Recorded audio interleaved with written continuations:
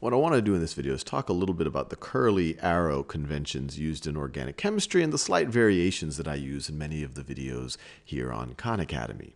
So there's two types of curly arrows you will see. You will see a curly full arrow like this.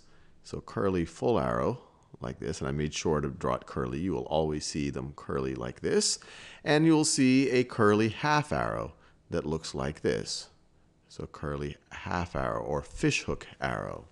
So the convention is a full arrow, or kind of a typical arrow that you're used to seeing. This is talking about the movement of pairs, of electron pairs. Movement of pairs is the convention. And I'll show you in a second that I do a slight variation of that. And I do that because it helps me account for electrons, and it helps me at least visualize or conceptualize how things are, or essentially how things are happening a little bit better. But the general convention is that this is movement of pairs, and this is movement of electron by itself. So electron, not part, electron by itself. Maybe I'll write it this way. By itself. And the full arrow is what you're going to see through most of organic chemistry. So this is the one that you're going to see most typically.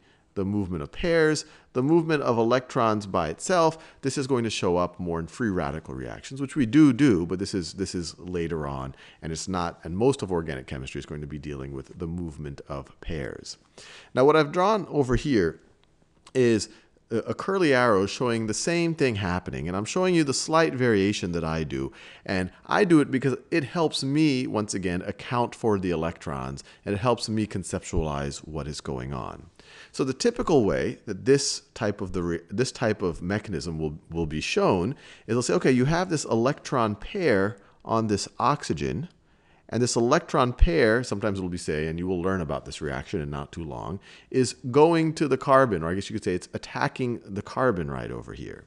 Now the reason why this I find a little bit less intuitive is that the whole pair is not going to the carbon. That the oxygen is still going to maintain half of this pair, and it's going to form a bond.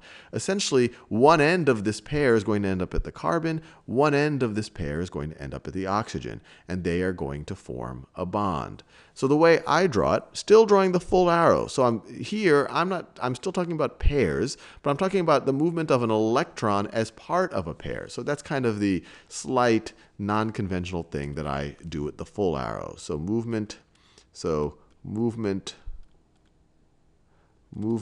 of electron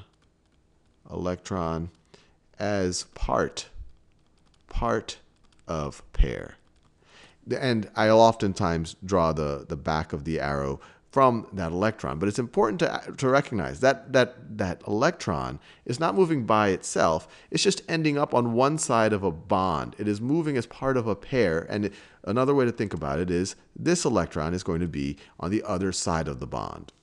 And I also want to be clear again. When I talk about electrons at either side of bonds, I like to think about that because it helps me do it for accounting purposes. But we know that these covalent bonds, these one electron just doesn't sit on one side of the bond and the other electron doesn't just sit on the other side of the bond. In fact, everything we do in organic chemistry isn't anywhere near as clean as the way we draw it. But I do this just to remind myself that there are two electrons here. And when you have a bond, there is some probability that one of the electrons is closer to the hydrogen, and there's some probability that that electron is closer to the carbon. And so you can kind of imagine that there are electrons on either sides of the bond. The actual reality is that there's a blur of them, and depending on which molecule is more electronegative, the probability blur is a little bit more weighted on one side or another. But of course, we like to clean things up with these formalisms right over here. And this is kind of the example when you have this attacking pair, why I like to think of the full arrow as the movement of an electron as part of a pair. And then this breaking bond right over here is another example. So in the typical convention, you have this bond here. And remember, a bond is made up of this covalent bond right over here is made up of two electrons. And if they wanted to show this bond breaking and both of these electrons going to this bromine, the convention is to kind of go from the middle of the bond to the bromine. That I've never found that intuitive because here, once again, Here, once again, bromine already essentially had part of the bond. It was already on one end of the bond. So I like to visualize that it's getting the other electron that it wasn't, that it was not, that it's now getting both electrons. One part of the bond was already closer to the bromine. Now it's getting the other. It's the other part of the bond. So we're going to use full arrows for these mechanisms, just as we would typically use full arrows, but I'll often conceptualize it as the movement of an electron as part of a pair, as opposed to the entire pair. But the full arrows are still used the way it would be conventionally used. Later on, when we do free radical reactions, we're going to talk about an electron moving by itself. So notice this electron right over here, it's moving, or it's doing something, and it's not part of a pair. It's not part of a pair, it's by itself, so we use the fishhook arrows. Right over here, we see a bond breaking, but instead of both electrons going to one of the atoms, or another one of the atoms is right over here. So when both electrons went to one of the atoms, we use the full arrow. This already, you can kind of say, had one, and now it's gaining another one, so we use a full arrow. But here, the bond is breaking, and each electron is going to a different atom. So once again, the electron is moving. The electron is moving by itself. Maybe I can put this right. Moving by itself, and here's the movement of the electron as part of a pair. So hopefully that clarifies it a little bit.